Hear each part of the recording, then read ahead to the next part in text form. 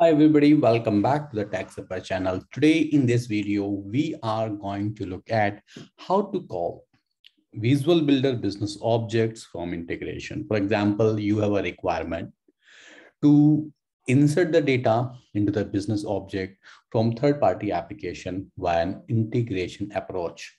How you can achieve this? So in this short video, I am going to explain the same. So guys, before we start, I will request everyone to subscribe to my channel to get regular updates, and don't forget to click on the bell icon to get the updates. With that, we will start. And one more useful information I would like to give you here. There's a book on Visual Builder, which I have written myself like a few months back. This will give you a depth knowledge of Oracle Visual Builder. If you are willing to learn Oracle Visual Builder, you can buy this book. So here's the link to buy this book: https://pack.live/3mwsnr7. This link will take you to the Amazon website from where you can buy this book. Okay, now let's go ahead and see how to achieve this. Now here you see I have this application demo VB, wherein I have simply created one employee business object with certain fields like age, created by, creation date, email address, first name, ID. Okay, so this is the business object which I have created, and I have a data here. And right, I have only single record. Now you want to leverage integration capability to call this business object and then load the data here.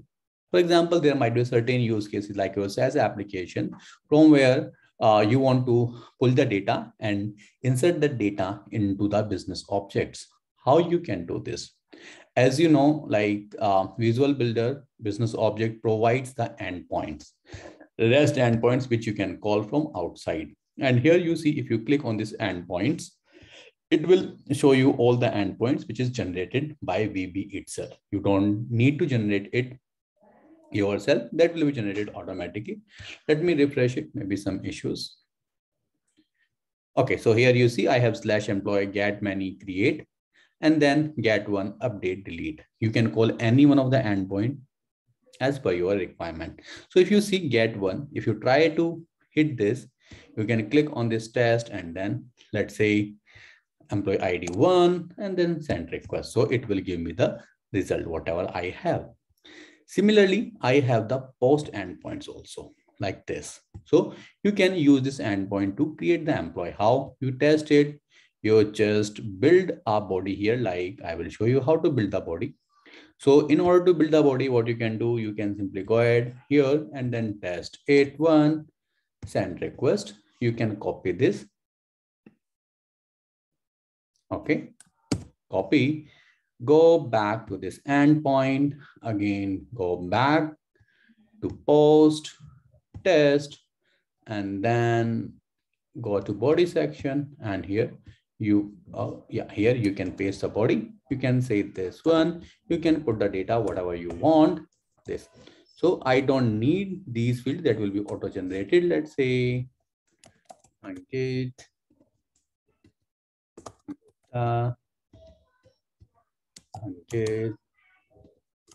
detect, and let's say image 34, and then send request. Now here you see ID 2. Now the employee has been created. So this is the request body and this is the response. So I would be needing this. Let me just copy this somewhere. Okay. And then let me just copy this also. I would be needing it somewhere. Okay, so this is how you can test this API directly from VP. Now, if you want to post or insert the data from integration, how we can do this? Now, I am going to my integration, and first of all, I have to create a REST connection with that endpoint. Okay, so one more thing, I would like to show you how my endpoint looks like. Open this application, go to this and open this business object and go to this endpoint. So here, as you know, like VB has 3 different stages. One is development, second is staging, and third is live. And here you can see the complete endpoint. So this is for your development, this is for your staging, and this is for your live. So this is your complete endpoint. So what I'm going to do, I am going to create. So here you see /data/employee will be same, but here you see builder, so design RT, and there is, and here we don't have anything. Here we see have the version. So what I'm going to do, I am going to create the REST connection from this URL. Okay, and /data/employee I will configure in my REST wizard. I will copy this, and then again going back to my integration, I have to create a REST connection with role invoke. Okay, go here and let's say search your REST API. So REST adapter, sorry, let's say VB REST. Okay, I will select this role as a this one, and here's connection type REST API and put it here. Okay, and whenever you will change the stage, you have to change the connection URL, username, password, and then test. So this takes the basic authentication. So I will simply use this. Okay, save this connection and then back. Okay, what I'm going to do, I am going to create an integration here based on the app-driven, and then select and let's say VB insert. Okay, create. Now what I'm going to do, I am going to create my REST API. Okay, and then we'll call that REST adapter. REST, okay, inbound connection. You can say insert data.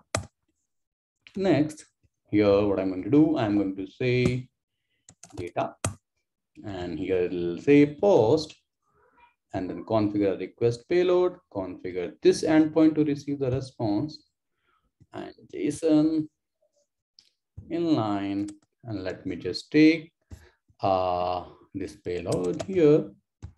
Okay, like first name, last name, email address, age, qualification. It can be anything. These keys can be anything. Okay, because I am generating my REST API, and in the response, I will take the ID in the response. Okay, so I will simply say ID. Okay, okay, and then next, and then finish. Right. The next thing, how to call the VB REST endpoint. So here I will use this VB REST. Okay, and let's say VB REST, and here I have to give data/employee. So employee is the business object name. The verb is post, and configure a request payload. Configure this endpoint to receive the response. It accepts JSON, and it will accept the JSON into this format. I will take it, and then next, and then JSON sample, and then inline, and then I will again take the same response which I have taken from there. So this is how your response looks like. Okay, next, and then finish. Okay, so here in this request, what I have to do, I have to simply map the data, request wrapper, and then here also, and then simply say first name, last name, email address, age, and then qualification. Validate this.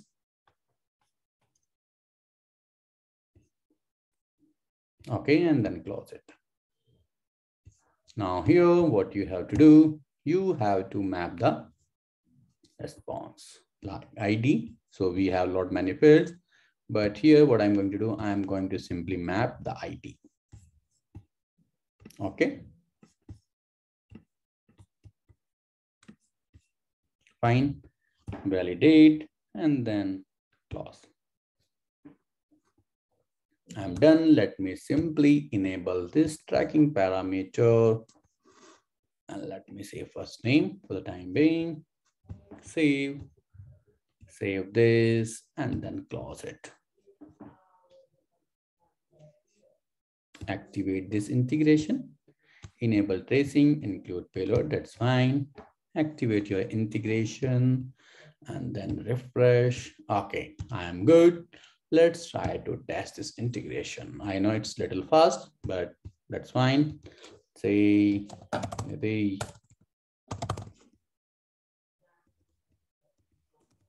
comma see the 34, that's fine, and then best. Here, here you see 200, okay, and I have received ID as 3. Now, if I go back to the Visual Builder, go to this demo, and here we see the data should be inserted. Let me refresh it. Sometime it does not load. Here you see Nidhi and the ID is 3. So this is how you can call VB endpoints from your integration. Okay, so guys, that's all about this. If you like the video, please like, comment, and share. And please don't forget to subscribe to my channel to get regular updates. You can find me on LinkedIn, Twitter, Facebook. You can also see my blog, https://www.techsupper.com. Thank you. Bye-bye. Have a good day.